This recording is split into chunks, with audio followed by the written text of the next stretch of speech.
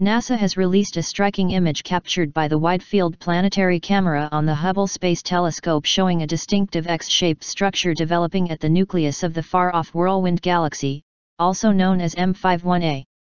NASA has explained that this bizarre X-shaped structure has been caused by the mass absorption of dust and marks the exact position of an enormous black hole which is believed to have a mass equivalent to 1 million stars of similar weight to our Sun.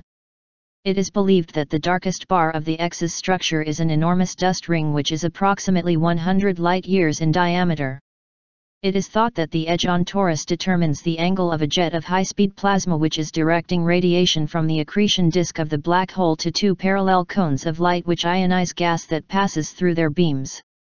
Speculatively, NASA has said that the second bar of the X structure may be a second disk. However, it is also possible that it is a gigantic cloud of gas and dust rotating around the black hole and intersecting with the plasma jets and the ionization cores.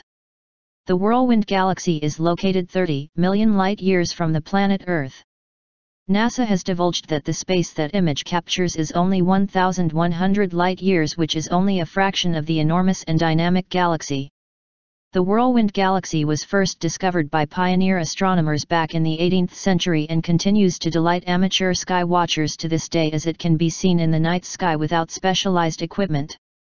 The use of technology such as the Hubble Space Telescope has led to further revelations about this fascinating galaxy, as certain features, including the remarkable X-light structure, are concealed from direct view from Earth owing to their positioning.